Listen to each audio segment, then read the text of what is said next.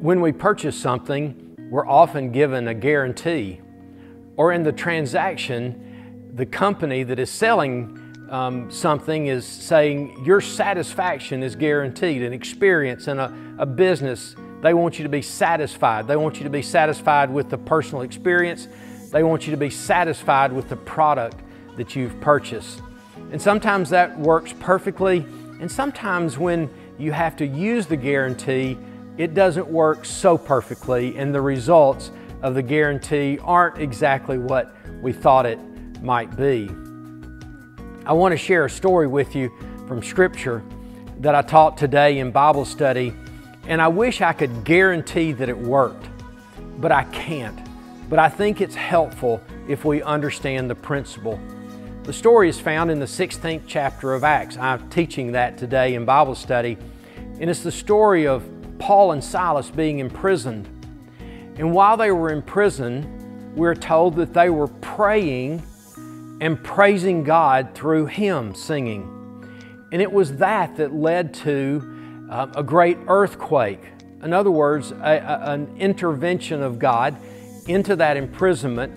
All their chains fell off. They were released from prison, and it led to them being able to bring the Philippian jailer into a relationship with Christ. Not only him, his entire family came into that relationship with Christ, and they were all baptized.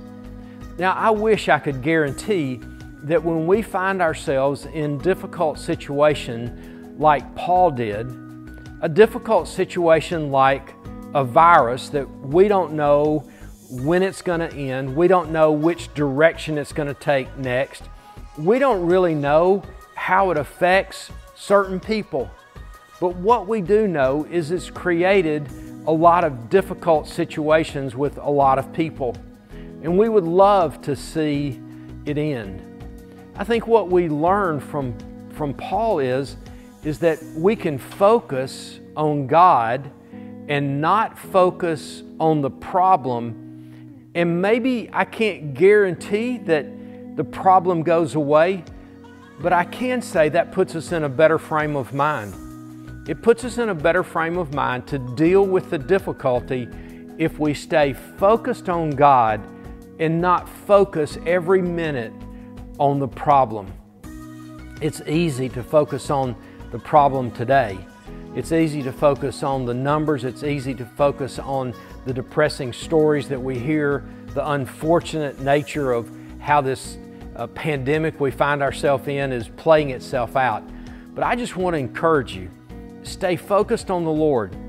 Do not let your focus wane from your focus on the love and the grace and the mercy of Jesus Christ that manifests itself through the Holy Spirit in our life. If we stay focused on God and not on the problem and pray and praise our way through the day, then I think we're in a better position. We're in a better place. We're in a more encouraging place.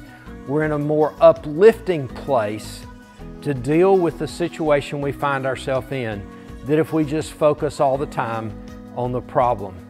So I invite you into a season, a day, an hour, a few minutes of prayer and praise today, and sing a hymn, sing a contemporary song, but pray and praise the Lord.